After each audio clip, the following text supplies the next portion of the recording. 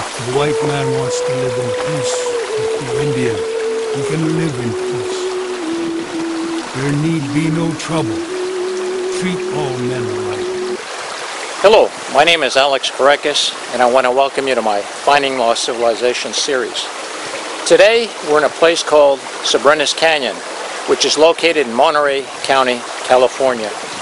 The reason we're here is because I was told by an individual that if I follow this trail going up towards the San Luis Mountains, which are behind me, going in an easterly direction, I would come across a boulder where the ancients once ground their food. So, what I find today, what I see with my eyes, you will also see. We're going to go on this journey together. But you know, the interesting thing that I found out about this place is there's absolutely no record of this boulder. This is a state park, okay? And at the entrance of the park, there was no sign whatsoever mentioning this ancient boulder or anything about the original inhabitants of this canyon in this area, which I find somewhat surprising and sad, but maybe really not so surprising. You know, over 90% of the original natives of California don't exist anymore. Many of the original tribes of California are now extinct. It is estimated that when the Spaniards arrived in this area around 1769, that approximately 300,000 Indians lived in California. Well, with the establishment of the mission system, the Indians essentially became enslaved or lived a life of servitude under these California missions. They were not free to leave, they were prisoners, and many were killed if they tried to. Well, anyways, at the end of the Spanish rule and the end of the Spanish mission system, it is estimated that only approximately 150,000 Indians remained alive in California. And later on, around the 1840s, when gold was discovered in Sutter's Mill, there was this great rush of people from the eastern seaboard to come west to discover their riches, to find gold. And in this rush, native lands were disseminated, forests were cut down, Indians were displaced, and there were certain areas where there were actual rewards, okay, for Indian scalps up into the 1870s, if you can imagine that. So by 1890, okay, it is estimated that 90% of California native Indians were no longer living. Tribes became extinct. Sobering thought when you think about it. So our journey today is to find some evidence of their existence in this area. Now, the Indians that lived here at one time were called the Costian Indians, and this is a derivative from the Spanish name of costanos, meaning people living by the coast. Well, the Indians that lived in a specific area, which is near Carmel Valley, were called the Rumsen Indians. So, I think, and I believe, that today we're going to search for evidence of Rumsen Indian life here that existed not only hundreds of years ago, but thousands of years ago. The oldest Indian skeleton in America is about 9,500 years old. So, ancient man lived here a long time ago, and hopefully we can find some evidence, okay, of their life here, okay, in Soberanes Canyon. Anyways, let's continue with this journey, and I'm sure it'll be a great journey of discovery one way or another. So, let's go.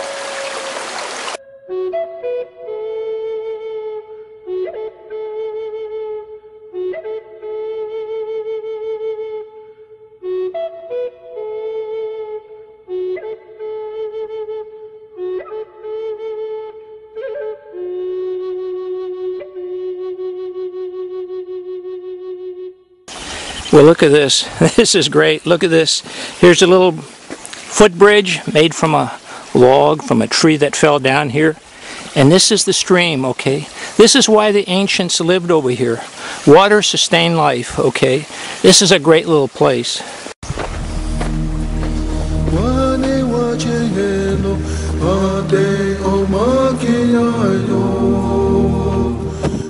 Now this is beautiful. The valley here, this little arroyo starts to thin, okay? It's not as wide as it used to be, but straight ahead, look at the trees. Look at this one over here.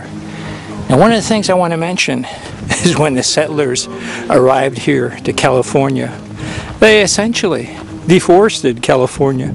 Most of the original old growth trees were cut down. So maybe right here we'll be able to find some original old growth trees. Well, this is a little oasis over here. Look at this over here. There's this beautiful stream with a babbling brook, I guess you might call it.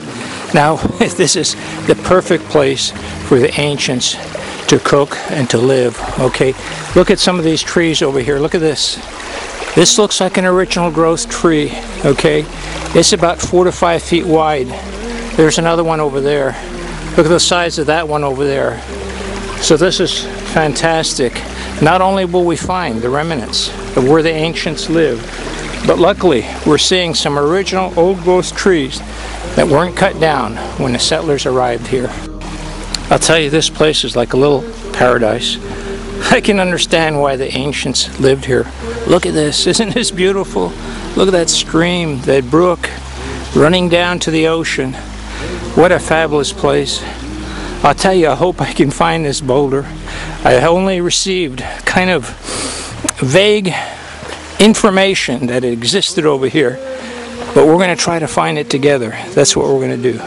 It's really fantastic over here, because not only are we looking for signs of ancient man over here, I'm going to be able to show you what a redwood tree, an original California redwood tree is like. Look at this over here.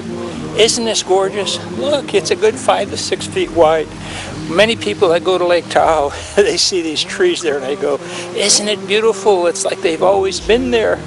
But the trees in that area were cut down. They were cut down for the mines. They were cut down for the towns. They were cut down for the, for the expansion of the West.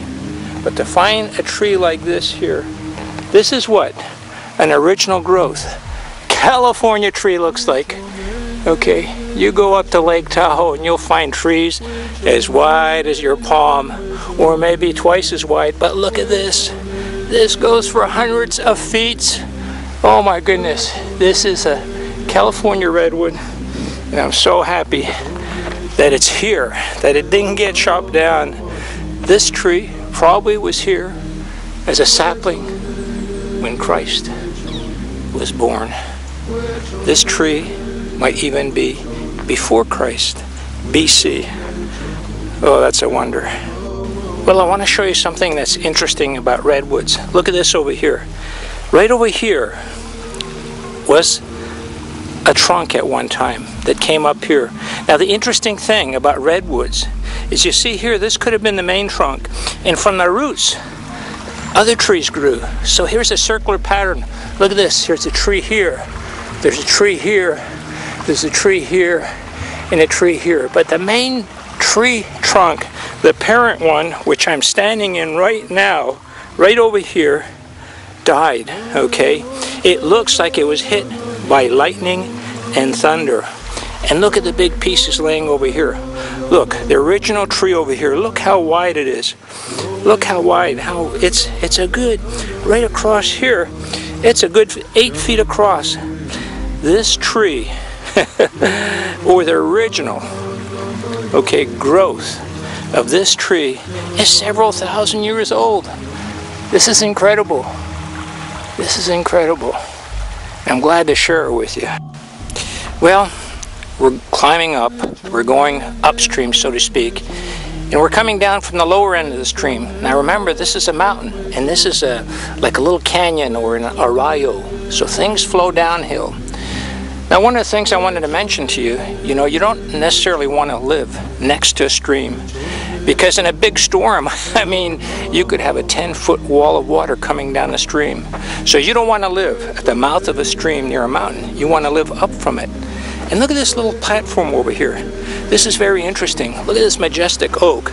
Obviously, lightning struck. Okay, it hit it. And right over here, let's take a look. Look at this over here. There's the stream right below me. I'm telling you, it's a good 25 feet down there. And I was hoping to find some carvings, you know, some petroglyphs here. This looks like a good spot, it really does. Now I want to say something, we're exploring this together.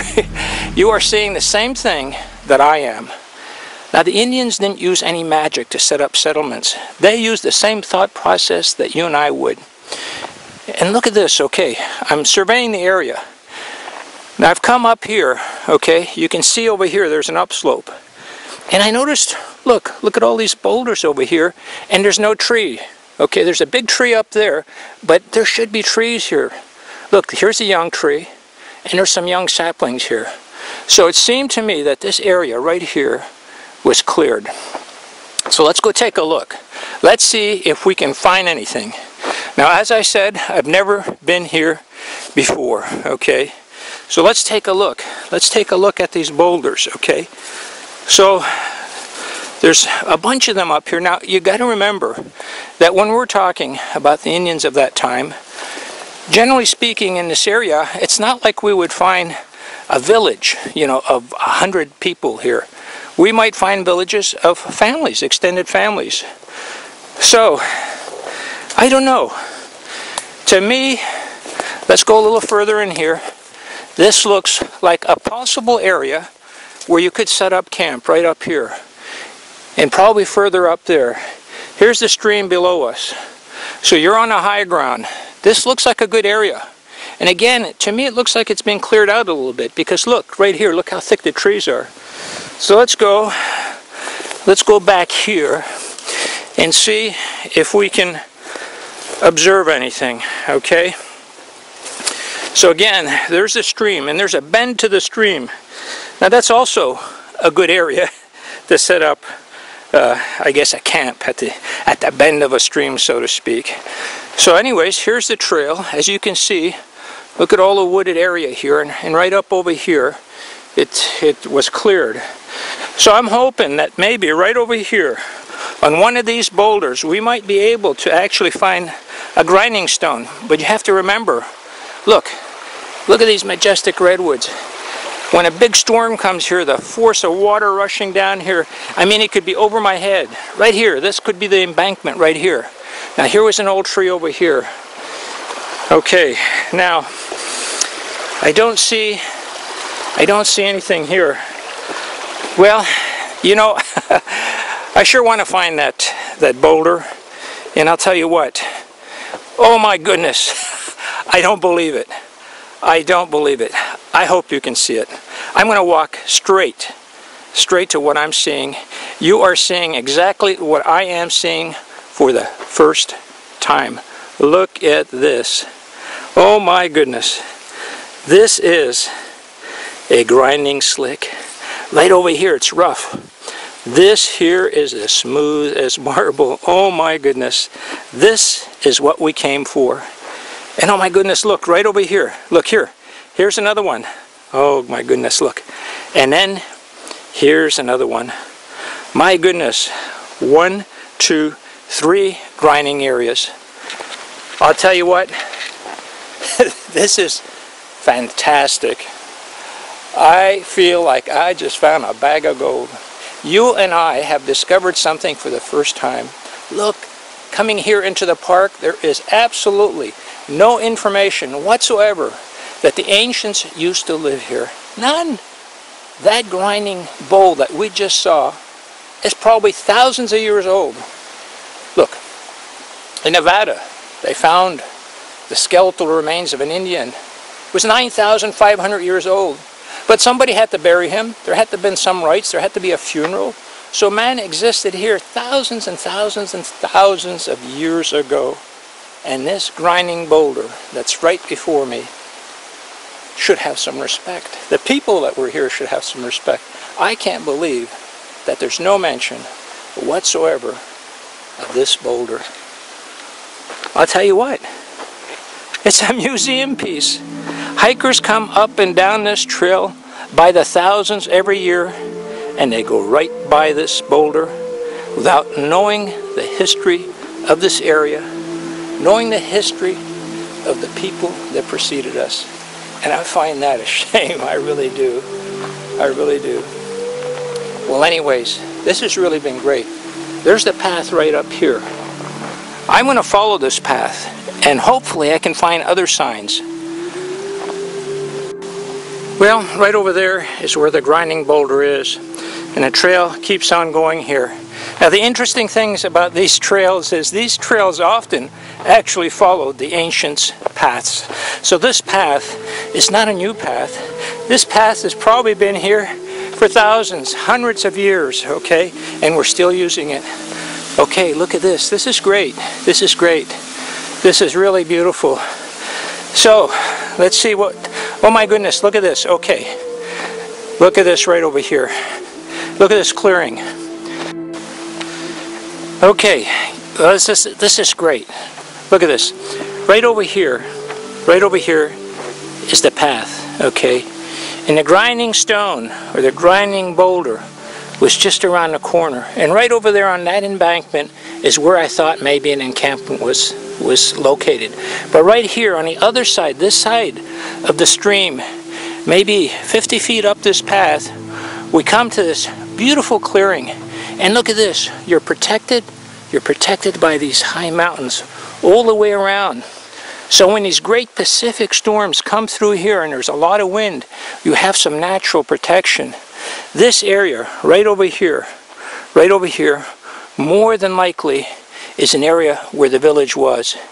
And that sounds reasonable. A lot of times these grinding stones were located near streams, as they are over here, because you needed water as part of the effort sometimes. So this is fabulous. Right over here, I would venture to say that there was some kind of Indian village here. And look at this. What do we have over here? Well, styrofoam, evidence of man. But I tell you what, here's the interesting thing. Look. Okay, this is evidence of modern man over here. If this was an Indian encampment, just by going like this here, we might be able to find abalone shells. Abalone was a staple. It was a staple from this area. The coast, which is just a mile from here, was abundant with sea life. Okay, I'm digging this area, and what the heck is this here? All right, that just looks like a piece of stone over here. Let me sift the earth. Okay, look at this right here. This is an abalone shell. This is an abalone shell. The ancients lived in this spot. Okay, they prepared food over there. They brought food up from the ocean and they cooked it here. Here is an abalone shell, evidence that the ancients inhabited this very spot. I tell you, who would think that finding a little abalone shell like this would bring joy? But you know, when you're looking for signs of ancient life and it's been obliterated, to find even this, okay, to prove your supposition is a real joy. And I'll tell you what, I hope you're just as excited as I am in finding this little piece of abalone. What a great day. What a fantastic day. Well, what I've decided to do is come back to the stream. I've gotten a few more shells that I've dug up, and I wanted to show you, what I found. Okay? They were dirty, and so let's take a really good look at them, okay? Let's see over here. So, let me turn this over. There it is. Isn't that beautiful? Looks like mother of pearl, They actually use these as inlay. Necklaces and beads were made from these. But there you have it. And here's one, okay? You can see the ridge marks right here from the shell. There's the back end. Let me see if I can clean it up a little more. Okay. Okay, this is not an abalone shell. This is a different type of shell. But again, it goes to show you that these were brought up here from the ocean, and from that location that I found them was the site of a village. This was part of their food staple here. They had three main food staple: game, okay, which there was plenty of in this area, seafood, and of course the acorn and the pine nuts. So there you have it. Evidence of ancient man. I'm holding a shell that maybe was cracked open hundreds of years ago and eaten by the local native Indians of this area. Well, it's been a great day today. We had a wonderful trek. We came out here to this location near Soberanes Point to find signs of an ancient civilization. I had information that along the trail we would find a grinding boulder. That was it. Nothing else. There was no literature, nothing on the internet to indicate that the ancients lived here at one time. And we were lucky. We found the boulder. Okay. And on top of that, we came to this spot and we found their old encampment. And I dug a little bit in the soil and I found some abalone shells that indicated this is where they cooked their food. This is where they lived. So that was really fun. But in addition to that, I've also introduced you to an original California redwood tree. Now you might think, what's so special about that?